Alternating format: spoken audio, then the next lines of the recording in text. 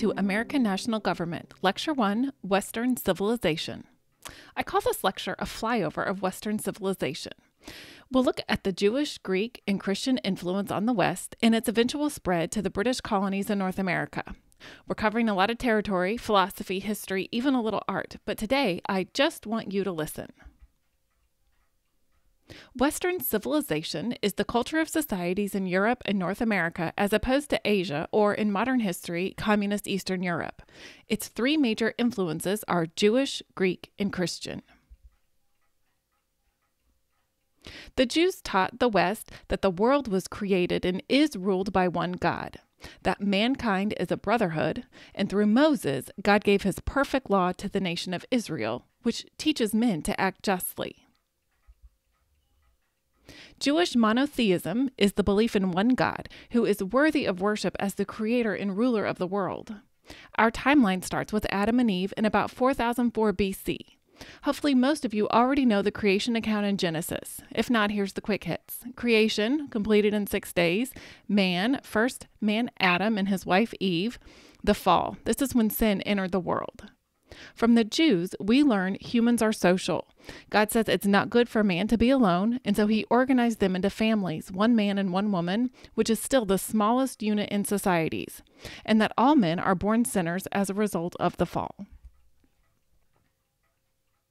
Next, the brotherhood of mankind starts with Father Abraham had many sons, actually only 2.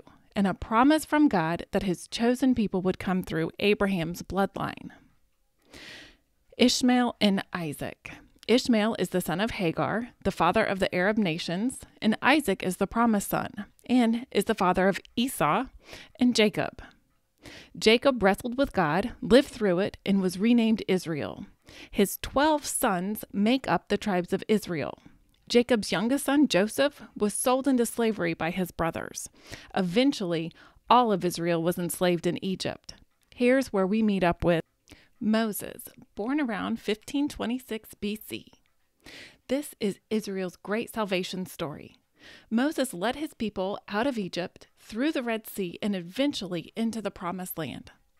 The 10 Commandments were given to Moses by God on Mount Sinai to teach Israel to be holy, because God is holy. God chose Israel to be his own people, but they would have to learn through the law to be holy in order to be in relationship with him. God's laws are perfect and above human-made law. Jewish history continues with the kingdoms, exile, and return of God's people to their promised land. This happens from 1050 BC to about 445 BC, and their story is told in the Old Testament. Now, the ancient Greeks were the first to think clearly. Rationalism is the belief that reason and knowledge, rather than emotion, should rule the actions of man. Always good advice. I want to introduce you to 3 Greek philosophers whose teachings still shape Western thoughts. The first is Socrates. Born around 469 BC in Athens, he was the greatest influencer on Western thought from the ancient world, and like Jesus, never wrote a single line. We know Socrates from the writings of his student Plato. Now, the Socratic method is asking questions to discover truth. So, can asking questions reveal truth? Well, imagine for a moment that you come home hours past curfew. What's the first thing your parents are going to do? I bet they'll be asking questions. But I must warn you, the pursuit of truth is dangerous. Socrates was executed by opponents of the truth. Before he drank the poison, he offered one more lesson. He said, "The unexamined life is not worth living." Plato was born around 427 BC and was a student of Socrates, and he founded the Academy in Athens. The Republic is his greatest work. We meet Socrates in this book and learn of his thoughts about government. It's an excellent introduction to the basic issues that confront humans as citizens. Bottom line, Plato thinks a philosopher king is best. This is rule by the ideal man, a man who loves knowledge and has wisdom. And Aristotle was born around 384 BC. He was an absolute genius. A student of Plato, he tutored Alexander the Great and founded the Lyceum in Athens. His book Politics is the starting point for all study of political science. He even invented comparative politics. So Plato dealt with ideals, and Aristotle dealt in the what's possible. His top three governments in order of preference: monarchy, aristocracy, and constitutional government, probably because it's the most workable. And Aristotle cautions us to watch out for the degenerate forms of these governments. This is the bad news. Monarchies can quickly turn into tyrannies. Think King George III, at least from the colonist viewpoint. Aristocracies can turn into oligarchies or rule by the powerful few. And the worst news for democracy-loving Americans, constitutional governments can devolve into democracies, or rather, as Aristotle considered them, rule by the poor, where the mob finds it can vote themselves benefits, and that means other people's property. Don't worry about all these types of government today. We'll dig deeper into them next time. Now, all roads lead to Rome. This is a sculpture of the brothers Romulus and Remus, who were raised by a wolf. Romulus kills Remus and founds his city, Rome. The Roman Republic is dated from 509 BC to 27 BC. A republic is a state in which the people and their elected representatives hold supreme power and are ruled by law. In 509 BC, King Tarquin was driven out of Rome, and in his place, Rome established a balanced constitution. It had a monarchy, the leader was called the dictator, an aristocracy, the upper-class men ruled in the Senate, and a democracy, the male Roman citizens had the right to vote. Cincinnatus was appointed dictator several times in his life. History remembers him as a great man who each time he had the total power of Rome in his hands, he left the office of dictator and returned to his farm. The Roman Empire dates from 27 BC to 410 AD. Yes, Julius Caesar and Caesar Augustus, both giants in history. But it's a Jewish rabbi from Nazareth that forever changed human history. Christianity teaches love is life itself. Christians love others because Christ first loved us. In the New Testament, we learn of Jesus, the son of Mary, who miraculously broke into human history. He began his ministry at the age of 30 with only a handful of disciples and turned the world upside down by his teachings on love God, and love one another. Jesus' death, burial, and resurrection inspired his followers, and even some that were his persecutors, to share the good news that through the blood of Jesus, man can be forgiven of sin and enter into a new life as a child of God. While every soul won to God's kingdom is celebrated in heaven, one man's conversion brought the church out of homes and into the public places of worship we see today. Constantine, soon to be the sole emperor of Europe, was converted to Christianity after praying to Jesus and asking his help in the battle at the Milvian Bridge. He defeated his co-emperor and declared Christianity legal in the Roman Empire. Huge for the church, because they had suffered centuries of violent persecution, tied to trees and lit on fire, stuffed into large animal skins and fed to lions in the Colosseum just for entertainment. But now, followers of Christ were able to organize without fear and establish public churches as opposed to meeting in private homes. Also, as they designed their places of worship, they chose the architecture of the Roman legal buildings, the basilica, as opposed to the pagan temple designs. Now, the fall of Rome happened in 410 when Germanic barbarians sacked Rome. Many Romans fled to North Africa for safety. St. Augustine was the bishop of Hippo and ministered to these Roman refugees. Many Romans thought the end of the world was at hand, and some even blamed Christianity. Augustine wrote many volumes in response to pagan critics that blamed Christianity for the fall of Rome. The City of God is a tremendous literary work, and in it, Augustine compared the heavenly city of God with an imaginary earthly city. Now, Augustine is a theologian, not a philosopher like Plato or Aristotle. But there's much to be gained from studying this book. What I want you to see is the struggle between the two opposing ways of life. In the earthly city, men love themselves and love power. In the heavenly city, men love God, even to the contempt of self. So let me ask you, which city would you rather live in? Now we know a little about the major influences on the West. We'll look at a few historical highlights, starting in the Middle Ages. It's also known as the Dark Ages. Knowledge of this period in history is sobering. Not counting the fall of creation or the exile of Israel, where the nation lost everything, even their language and calendar. This has to be the most terrifying point in human history. Rome was a military superpower, the world's largest economy, and had the highest standard of living. They had running water, paved roads, even public pay toilets. And they lost it all to invading barbarians.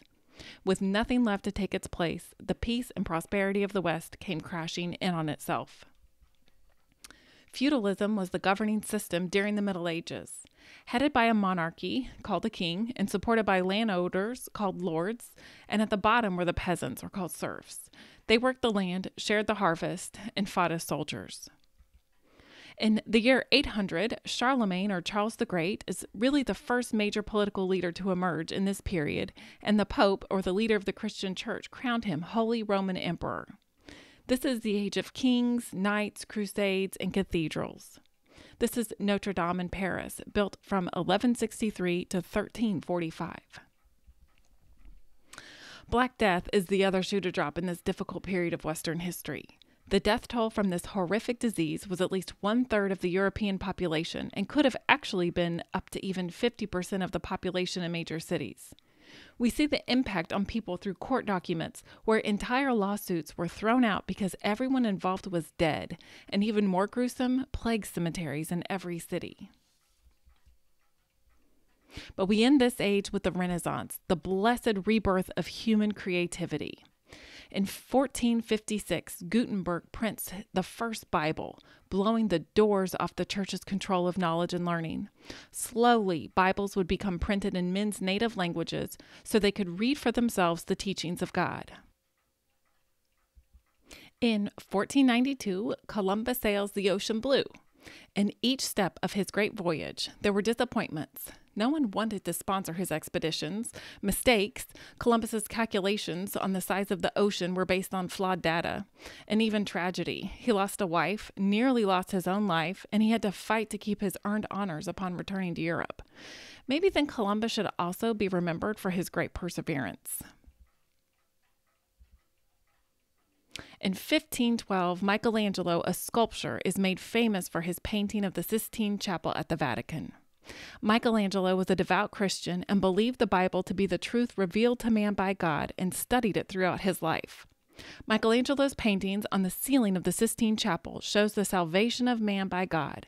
It's a magnificent work, and I do hope each of you gets the opportunity to gaze at the Old Testament as painted by Michelangelo. Now, the age of absolute monarchs or divine right kings is sometimes quickly dismissed by Americans. These kingdoms are important for our own political history because they preserved Europe's nations. A nation is a large group of people united by a shared history, culture, language, and or religion located in a particular geographic area. So think the English king over the English people and the French king over the French people. The basic idea of these governments was that God had sent his chosen to rule and the church would back the legitimate king. This worked fairly well until the Protestant Reformation in 1517 split the Christian church on October 31st into Roman Catholic and Protestant. Soon after, King Henry VIII of England decided to leave the Catholic Church so he could divorce his wife and start his own Church of England, of which he was the head. It left the people in a difficult position. Were they Catholic or Protestant? And who decides? To complicate matters even more, the English crown flipped between Catholic and Protestant, causing deadly civil war. Catholics killing Protestants and then Protestants killing Catholics. So in 1620, pilgrims took an opportunity to sail in the Mayflower and start a colony in the New World where they could live according to their own conscience and not according to the king's. In 1678, John Bunyan, a Protestant preacher, writes Pilgrim's Progress while in prison. He was jailed because he wouldn't conform to the government's religion. Let me tell you, if you're a Christian, don't be surprised to find yourself in jail someday. And if you haven't already read his book, it should be next on your list. And the Baroque period of the arts, about 1600. Art is the public relations side of how the Catholic Church battled the Protestants in their books. It's fantastic art, but the church goes Baroque paying for it. Bach, Handel, and Vivaldi fill the cathedrals with beautiful music. And Bernini's sculptures, this is the interior of St. Peter's Basilica at the Vatican. Bernini's canopy is some 8 stories tall. It sits above the crypt of St. Peter and below the dome of Michelangelo. To give you some perspective, the lettering on the walls around the canopy are 6 feet tall. And if you peek through the canopy, you'll see St. Peter's chair and Bernini's surrounding sculpture. So, since you'll be at the Vatican to see the Sistine Chapel anyway, give yourself a few extra hours to spend at St. Peter's too. The Age of Enlightenment is our stopping point today. Around 1650, Western men began asking questions again. They questioned science and new discoveries, government's role in the lives of men, and even how economies should operate. The social contract is one idea many philosophers discussed. It's that men give up some of their individual liberty in order to live safely in community with others. Lots of benefits, and most of us agree it's a good deal even today. In 1690, John Locke writes 2 treatises of civil government, and he makes the case that men have natural rights to life, liberty, and property. More to come on this. I just wanted you to see where he is on our timeline. So while Locke is discussing the individual and society, the pastors of the Great Awakening boldly brought the word of God to the people. They preached each individual's need for salvation. Your parents' faith, or your king's faith for that matter, is not a saving faith. Jonathan Edwards' famous sermon, Sinners in the Hands of an Angry God, is still powerful today. His congregation in the British colony of Massachusetts wasn't so enthusiastic, and he was fired even after a great many souls joined the kingdom. Church people are difficult. It's a historical fact. George Whitefield preached the 3 R's, that all men are ruined by sin, redeemed by Christ, and regenerated by the Holy Spirit. Most pastors in England didn't enjoy hearing his message, that even they were ruined by sin and needed to be redeemed and regenerated. So he was banned from preaching in churches. Whitefield may have been forced out, but he wasn't down. He took his preaching to the open field in England and later to the British colonies. He still holds the record for the longest horseback ride in American history, from Philadelphia to Savannah, Georgia. He was a national figure. More people saw Whitefield preach than ever saw President George Washington.